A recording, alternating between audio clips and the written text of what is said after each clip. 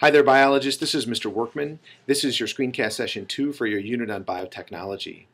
As you begin this unit, make sure you're ready to take some notes, and I would advise that you get out your learning target list, pages 7 and 8 in your unit booklet. In Mr. Gale's learning targets and Mr. Workman's learning targets, target 11, target 22, 25, 27, and 31 are all applicable to this particular screencast session. This screencast session is going to highlight what we call RFLP, or restriction fragment length polymorphism analysis, more commonly known as your DNA fingerprint. And there are two other techniques that I'm going to talk about today that you need to do in order to do a DNA fingerprint, and that's called PCR, which is known as polymerase chain reaction, and gel electrophoresis. So we're going to discuss those two, actually 3 techniques today. So let's get going. What you're seeing right here is an imprint of a fingerprint, but DNA fingerprinting has nothing to do with your actual physical fingerprint. And if you know anything about your own body here, your fingerprints are unique patterns of swirls and lines and deltas and other different patterns of structures on the tips of your fingers. And when you touch something, you leave behind a fingerprint, and fingerprints are commonly used in crime scene analysis so that you can identify who was doing what in the act of a crime in some instances. When we do a DNA fingerprint, we actually look at crime scene evidence in some instances, blood or other body fluids that can be left behind in a crime scene. And we do a DNA analysis so as to determine potentially who the victim is, or who the criminal was, or the alleged criminal was, and try to correlate that with the suspect. Or in some instances, we can do DNA fingerprinting to figure out who's the father in a paternity case. There's other reasons we can do this, but those are just a few. And when you do a DNA fingerprint, it's not like a physical fingerprint. You get this cartoonish, this is a cartoonish representation of a pattern of DNA structures that are run across a gel. Now we're going to talk about how that works here coming up.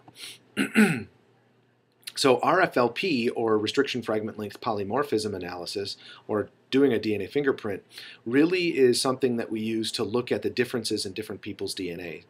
And when we cut up one person's DNA, say my DNA, compared to your DNA with restriction enzymes, it's going to result in different size fragments because the restriction sites in my DNA might differ in frequency or in where they are in my DNA compared to yours.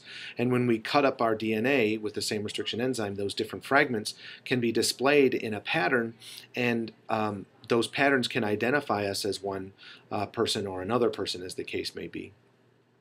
This is a quick animation on DNA fingerprinting, or restriction fragment length polymorphism. But before I show you that animation, I want you to know these 3 basic steps. To do a restriction fragment length polymorphism, or RFLP, or DNA fingerprint, you need to, first of all, get DNA. You need to obtain it.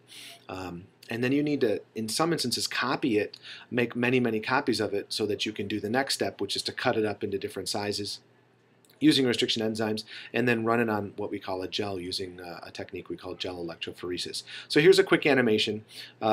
Take a look at this and see what you think. Restriction enzymes recognize very specific sequences of nucleotides in DNA.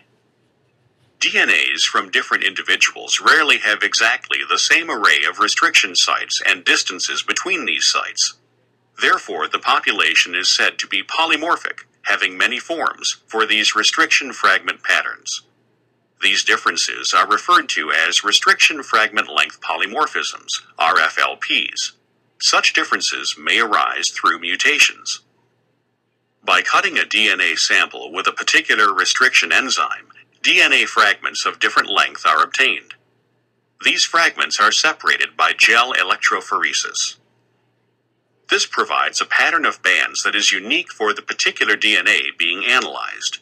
These DNA fingerprints are used in forensic science during criminal investigations.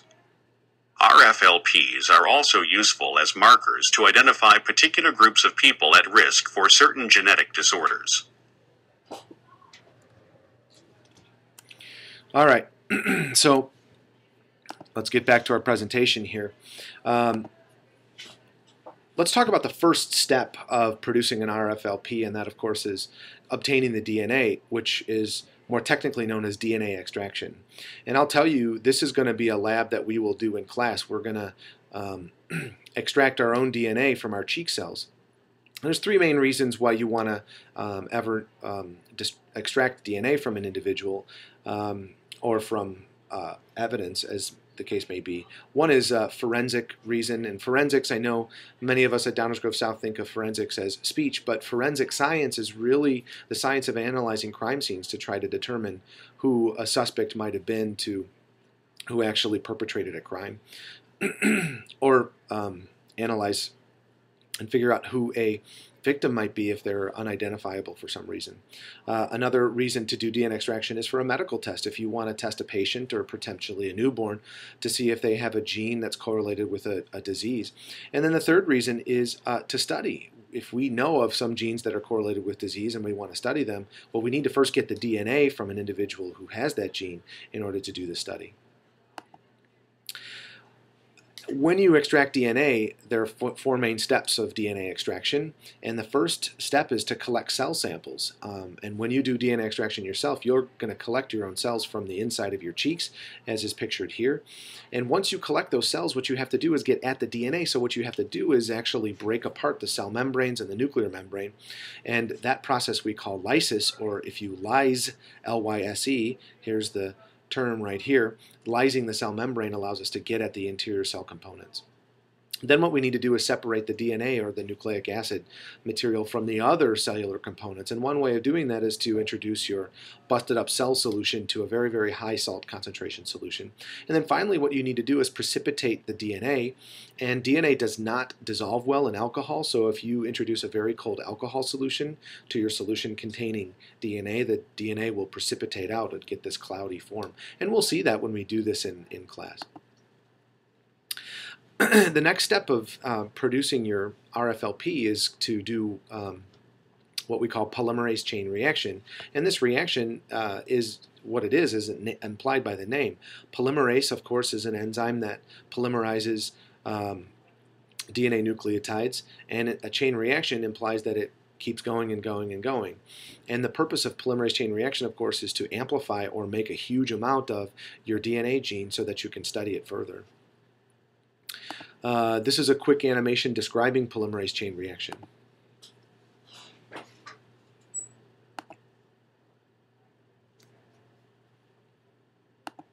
The polymerase chain reaction is a method for making many copies of a specific segment of DNA, starting with a very small amount.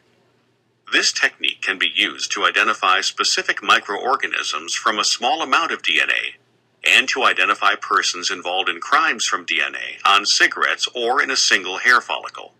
The DNA to be amplified is mixed with deoxyribonucleotides, a thermal stable DNA polymerase called Taq polymerase, and DNA primers. The DNA primers hybridize to the ends of the gene to be amplified and provide a starting point for the Taq polymerase. The mixture is heated to break the hydrogen bonds in the DNA, forming single-stranded molecules. The mixture is then cooled sufficiently to allow the DNA primers to anneal to each end. As you're looking at this, new nucleotides are going to be added to the old template strands in a complementary base pairing way. And I wonder in what direction the new nucleotides will be synthesized. I wonder if we studied this direction of newly synthesis of DNA polynucleotides when we talked about DNA replication. And of the segment to be copied. Taq polymerase then synthesizes the complementary strand of DNA using the primer as the starting point. The temperature is raised again to separate the DNA strands and then lowered sufficiently to allow the primers to attach. Taq polymerase now synthesizes another set of new complementary strands.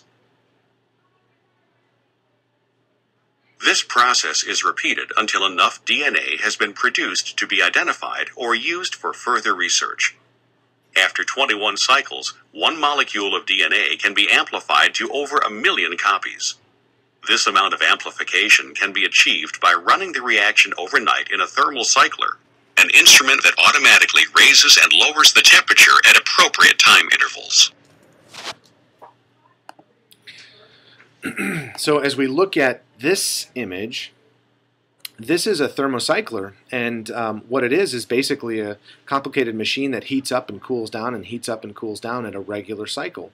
And in this region of the machine here are these little metal wells, and into those metal wells you can put your test tubes that contain your DNA that needs to be copied, free DNA nucleotides, your Taq polymerase, and DNA primers.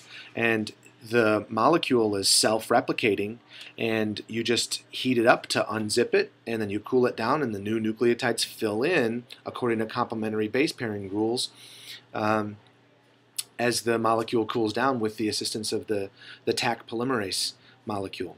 So these machines are not inexpensive, but it's a commonly used technique to amplify the amount of DNA so that you can then do the next step, which of course is to study the DNA using what we call gel electrophoresis. Now this is an animation that's about 4 minutes that explains to you how gel electrophoresis works.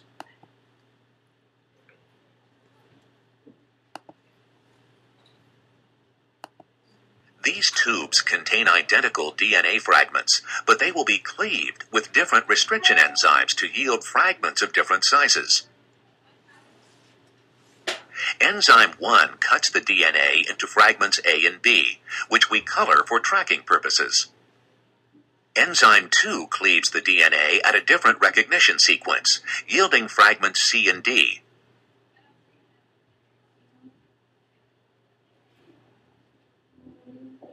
Adding both enzymes yields fragments A, E, and D. Gel electrophoresis is one of the most useful means of separating and purifying DNA fragments for further analysis.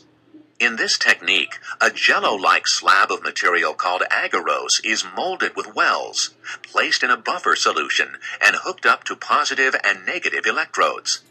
The DNA solutions, to which blue dye is added, are then pipetted into the wells. A well is also reserved for the placement of DNA of known sizes, and then the power supply is turned on.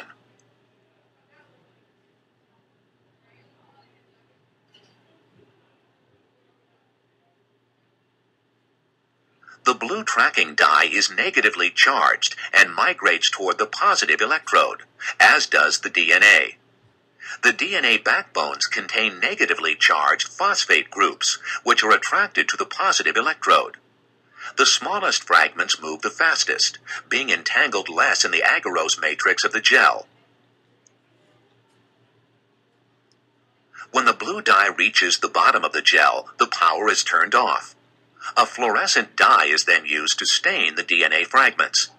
A DNA fragment in the size standards lane is the smallest, in this case about 500 base pairs, followed by DNA fragment D. The largest fragment is 23,000 base pairs long. Each band of DNA may contain millions of fragments of the same size.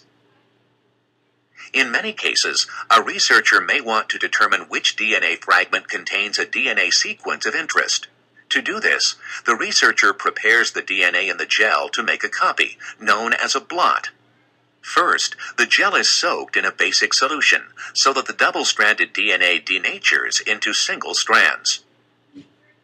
The gel is then transferred to a salt solution, and a nylon filter is placed on top of the gel. Absorbent towels are placed on top of the filter. The salt solution draws the DNA through the gel toward the nylon filter, where the DNA adheres. The filter is treated so that the DNA adheres to it permanently, and then the filter is placed in a solution with a radioactive probe. The probe consists of single-stranded DNA that is complementary and will hybridize to the band of interest. The filter is washed to remove any unhybridized probe. A piece of X-ray film is placed over the filter. The radioactive probe exposes the film, revealing the locations of hybridization. Knowing which bands contain the sequence of interest, an identical agarose gel can be created, and a band of interest can be cut out of the gel. The DNA in this band can then be manipulated for further analysis.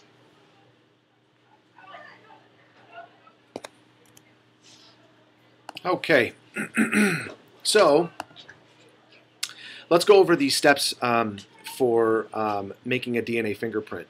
First of all, you've got to obtain the DNA, and that's what we call DNA extraction. That's something we'll do in the lab in class. You need to amplify the amount of DNA or make multiple copies of it, and you use PCR for that. You need to cut up the DNA with restriction enzymes so that you get different fragment sizes for different individuals. And then you run those fragments across a gel using this process we call gel electrophoresis.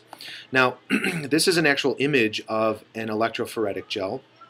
This is a picture, and up here these are the wells, so to speak, that were molded into the gel where you actually physically inject the DNA. And the negative terminal on the electrode would have been up here on this side of the gel, and the positive terminal would have been down here. And please recall that DNA has negative phosphate groups, and so a negatively charged terminal would repel the DNA, whereas a positively charged terminal down here at the bottom of the gel would attract the DNA, and the DNA gets pushed across the gel or pulled across the gel, depending on the way you want to think about it, away from the wells. And because the fragments that are smaller have less obstacles, as a way of thinking about it, as they travel through the gel matrix, they travel further in the same amount of time that a larger fragment would. And so as you look at this gel, this is probably your standard lane where you know particular sizes of gel fragments, or DNA fragments, excuse me. And the longest DNA fragment is probably right here, and then some other DNA fragments that you know the size of are smaller ones are farther away from the well. And so that side is used as a marker to indicate how long or how big these different DNA fragments are from the different samples of DNA that were loaded into these different wells. This is another look at how you can run a gel. The animation that you saw earlier showed you a horizontally oriented gel, and this is a vertically oriented gel. Gels can be run in both ways. You just load the DNA at one end, and the DNA gets pushed across the gel, in this case from the top to the bottom. And again, the smallest fragments travel the furthest. Now, look at this diagram. This is an X-ray film taken of a gel. Obviously, these little DNA fragments had radioactive probes associated with them, and the radioactivity was exposing the X-ray film. And so wherever the fragments are in the gel, you get this white line in your X-ray film. Where do you think the wells were in this gel? Were they at the top or were they at the bottom? Pause the video and think about it. Okay, now that you're back, this top side is probably where the wells were. And the reason you can tell that is because we have this marker lane over here. And if you look at it, this indicates 500 base pairs, 500 BP, and this is 100 base pairs. And the thing that you need to remember is that the smaller fragments travel further on the gel. And so what a gel electrophoresis does is it arrays DNA fragments according to size. The smallest ones are farthest from the well, and the largest fragments are closest to the wells where the DNA was originally loaded. This is a DNA fingerprint situation for a forensic situation or a paternity situation. Gel A, if you see the M, that stands for mother, the C stands for child, F1 stands for alleged father 1, and F2 stands for alleged father 2. And as you look at this, we look at the banding patterns that the mom has, and the child definitely has some similar bands that the mother does, which makes sense. And generally it's not an issue to figure out who the mother of a child is, although with surrogacy you do sometimes need to genetically prove that who the biological mother is. Usually the parent that's in question is who's the baby's daddy, right? Who's the father? And if we look at this child and F1, father 1, there are multiple bands that the child has in common with F1, but there are multiple bands that F2 has that the child does not have. And so this gel would indicate to us with this DNA fingerprint analysis that F1 is most likely, or very likely I should say, the actual biological father of the child. Gel B over here, this is a crime scene evidence gel. And perhaps we have a victim, and that victim was attacked or assaulted in some way. In many instances, a victim can have tissue from his or her attacker underneath the fingernails, because sometimes people fight back and they scratch, and you get skin from the attacker underneath the fingernails. So a specimen can be taken from underneath the fingernails. There's other variety of ways that a specimen can be collected from a victim, of course. And what you're going to do is do a DNA fingerprint analysis from the specimen and run it against some suspects that you have. And as this gel would indicate, suspect 1 has very similar banding pattern with the specimen, and so it is likely here that suspect 1 was in fact the attacker for this victim. Now, the next screencast session is going to be all about the promise of gene therapy. That's enough for right now. We'll see you next time, ladies and gentlemen.